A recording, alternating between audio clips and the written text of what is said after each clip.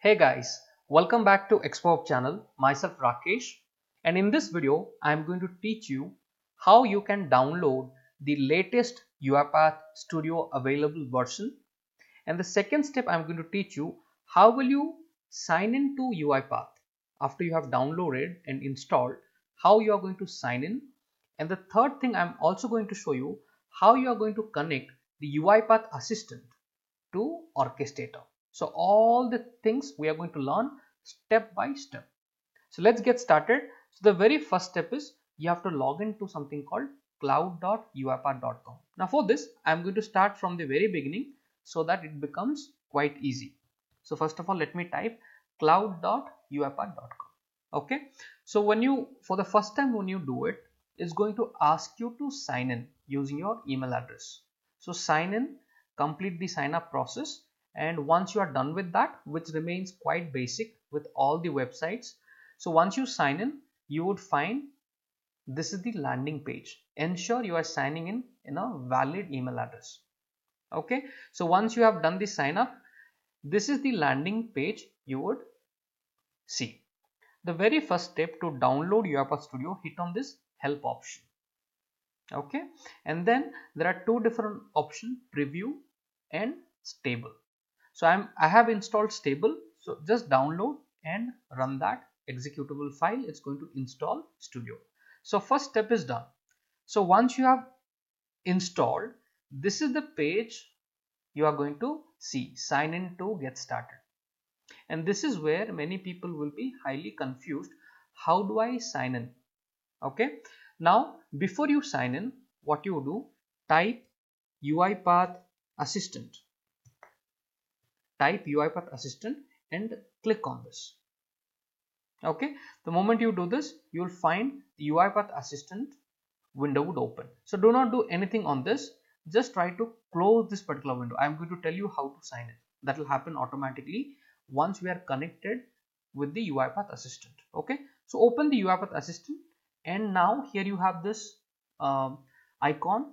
Click on this preferences and then hit on preferences. So what would happen, it is going to bring you a page which I'm going to show you. Give it a second.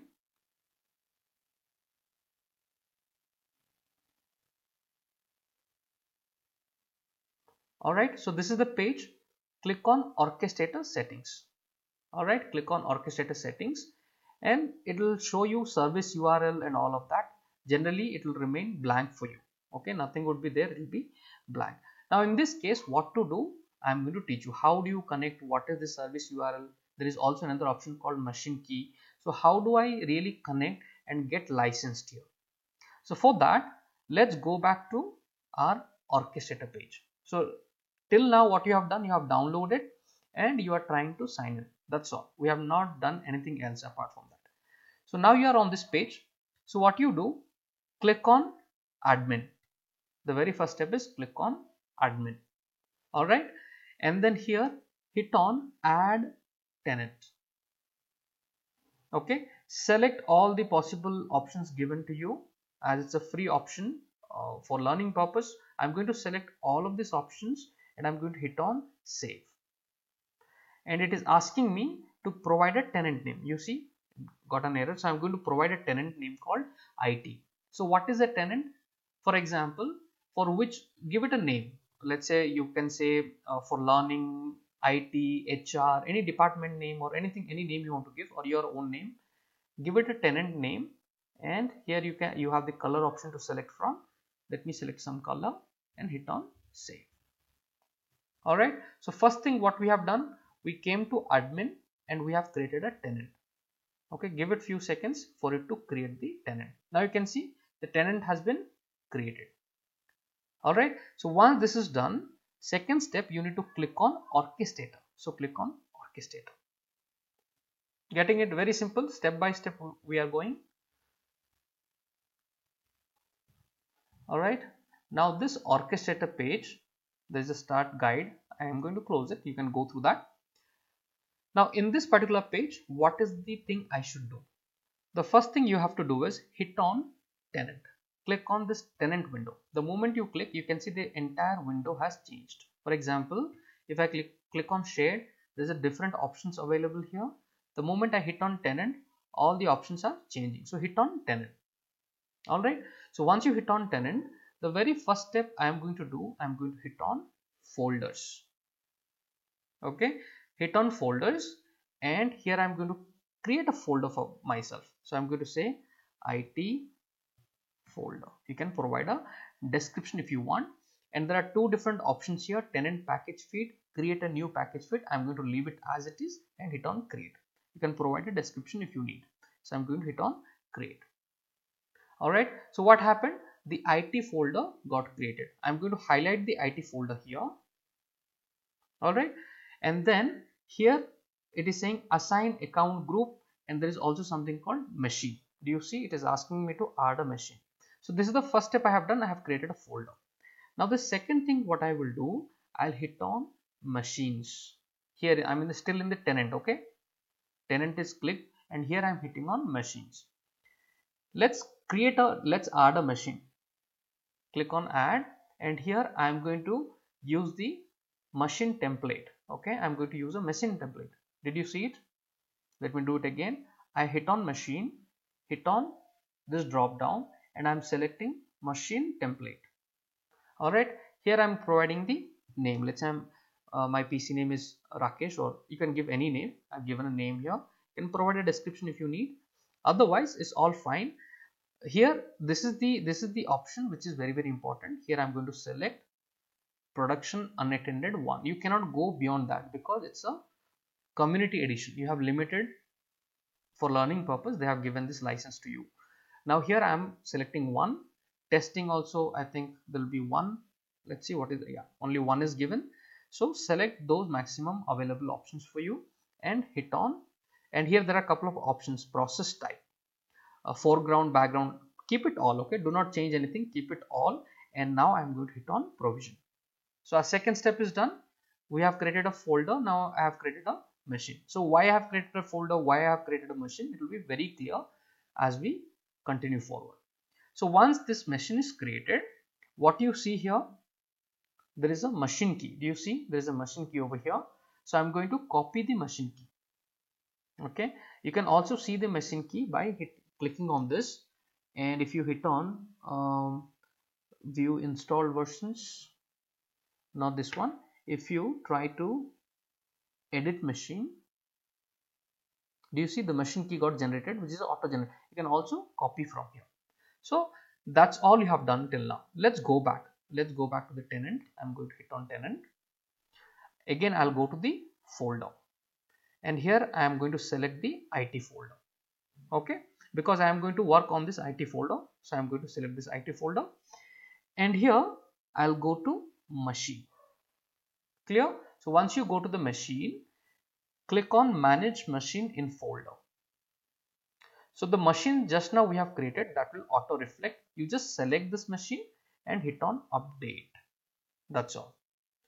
By doing that, in the IT folder, this machine got, that means my machine has gained access to this particular folder, IT folder. Okay, now hit on users.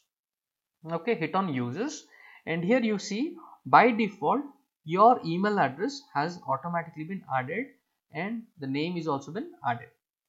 Okay, what I'm going to do, I'm going to hit on this and hit on edit. Okay, so look at this, your email address, your name, everything is automatically pulled in. Roles. Okay, here what I'm going to do, I'm going to provide all the roles. I'm going to select all the roles. Okay, in the role section I've done that. Now let's scroll down and hit on next. All right, now if you hit on next, there is something called robot setup. So I'm going to enable the attended robot, and I'm going to leave all these default options as it is. Inherit license from the users group, so I'll leave it as it is. And for the unattended robot, I am also going to enable this. Okay, and here there are two options: machine login credential, run only. So I'm going to select machine login credential. Clear? One by one we are going, step by step we are going. It should be very clear. Just follow that for the first time when you are doing. Just follow as I am doing, so it will be helpful. So I have enabled machine login credentials. Now if you see, it is asking for domain username. So how do I get the domain username? Pretty simple. I'll open command prompt. Okay, now in the command prompt I'm going to say who am I, who am I. Okay, so the moment you type, this is what the output, whatever the output is coming, just copy that and come over here and paste it. Simple. If there are any space, remove it. Fine. Now once it is done, it is asking for the password. So let me enter my password. Okay, enter your Windows password. So if you lock your PC, you enter a password, right? The same password you have to enter. The moment you do a Windows lock and then you type in the password and log in to your PC, the same password you need to enter. Okay, once this is done, that's all. Nothing to check. Run only the job. Nothing to check here. Just simply hit on next. Done. And here also no changes required for the. I'm not making any changes. I'm leaving it as it is, and I'm going to hit on update. Simple. So what we have done, we have set the attended robot and unattended robot to gain access to this particular IT folder through this user. Okay, so everything has been set. Now let's go back to the UiPath assistant and I am in the preferences page. So if you have missed how I have opened this preference page, let me tell you. The first thing you do is you type UiPath assistant and then hit on this, and this is the window which would appear. Now on this, I'm going to hit on this icon, hit on preferences, wait for a few seconds, and then you would find the preferences page. Very simple. So we have done all the learnings on the orchestrator, all the required steps that I have to take, I have taken it. Now there are also another couple of simple ways to do it, but again this is required for you to learn. That's why I'm teaching you. Now once that is done, click on orchestrator settings. Now here what I will do, I am going to hit on the machine key, and you see my machine name has been automatically pulled in. Now here it is asking me enter the orchestrator URL. So how do you find the orchestrator URL? Let's go back, and you have created a tenant. Do you remember you have given an IT, or you might have given your own name or some other name you would have given. So copy the link until there. Okay, just to keep it simple, do not copy the entire link, just copy it until your tenant name. I've copied that. I'll go back and I'm going to paste that link over here. Okay, then it is asking me to paste the machine key. So how to find the machine key in case you have not copied it? You hit on the machines, and I have shown you how to create this. So I'm going to copy this machine key for Rakesh, and I'm going to provide the machine key over here and hit on connect. The moment I do it, you will see, first of all, it will try to connect and it will say connected and licensed.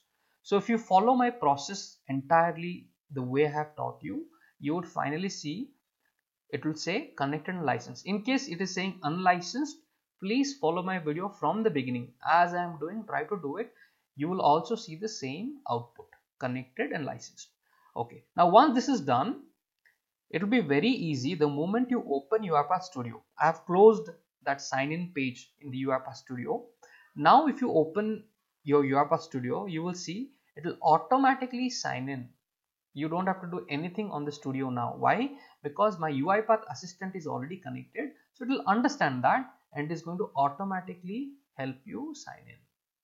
Okay, so a lot of things you have learned how to work on this orchestrator page and how do you set up your UiPath assistant, even that you have learned. Let's wait for this UiPath Studio to sign in. Give it few seconds. Okay, now you can see it did not ask me to sign in, it automatically signed in.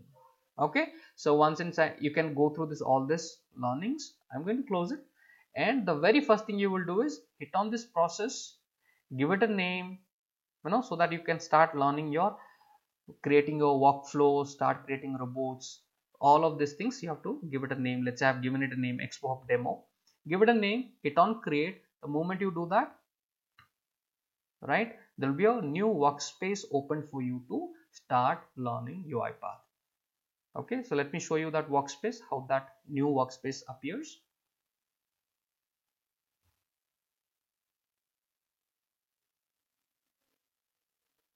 Okay, so this is how the new workspace would appear. The very first thing you do is click on open main workflow. All right, open main workflow. You click on this.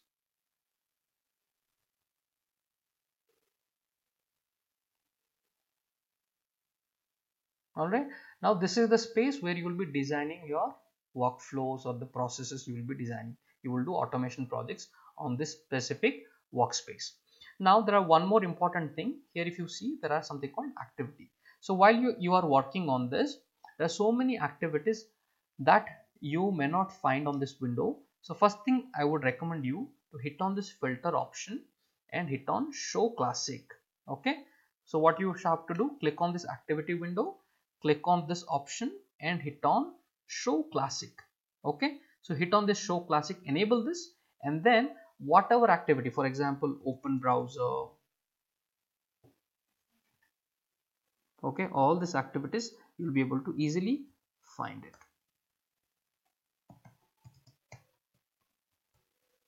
All right, open browser activity, just drag and drop and you'll be able to follow a lot of videos that I've created on my channel on using these applications and how do you create. Let's say open browser, I want to open Gmail, right? How, just type your Gmail URL over here and run it. It's going to open the Gmail. So there are a lot many things you're going to learn. If you have come to my channel, please see there are so many 400 plus videos that I've created that you can take benefit of.